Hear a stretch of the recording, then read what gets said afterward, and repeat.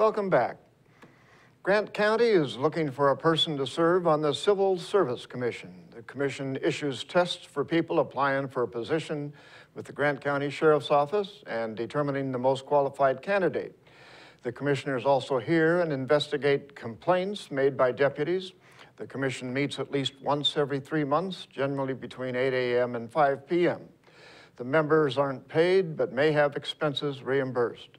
People can find applications by clicking on the Request for Volunteers link on the Grant County website, www.grantcountywa.gov.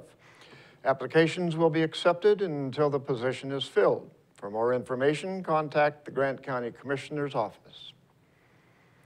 State auditors did not find any problems during their audit of the City of George.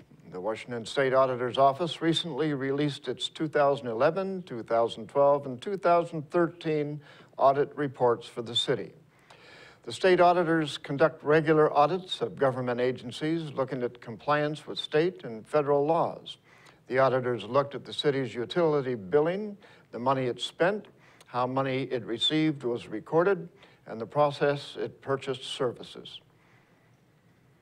Northwest News, the State Board of Education and the Superintendent of Public Instruction want Washington lawmakers to reconsider which tests are required for high school graduation. The new debate comes as Washington and other states are transitioning toward new high school exams connected to the new National Common Core standards. Superintendent Randy Dorn told the News Tribune it's a fairness, logistical, and financial issue. Meanwhile, the State Board of Education voted late last week to recommend that the legislature eliminate the biology test as a requirement for high school graduation. An unusually early snowfall makes for sledding fun on Oregon's Mount Hood. Snow lovers young and old used inflatable rafts and tubes to slide down hills near the ski slopes. Resort operators say this is the earliest they've ever opened. They're hoping for one more good snowstorm before turning on the ski lifts to welcome skiers and snowboarders. The city of Seattle wants to get people who are on the streets onto the internet by providing free wireless access, but taxpayers would have to pick up the tab. Como's Lindsay Cohen has more on the proposal, which is getting mixed reaction. Okay.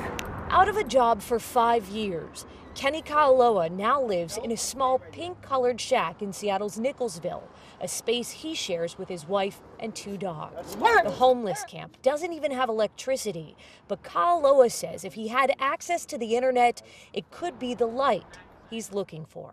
But now it's the 20th century. You can do everything all over the internet. You can do your application, your resume, and just hopefully they give you a call. That's what the City Council is hoping for, too, earmarking $100,000 in next year's proposed budget for improvements to the city's homeless camps. Part of that money would be used to establish internet access there. We're no longer looking at internet as a luxury.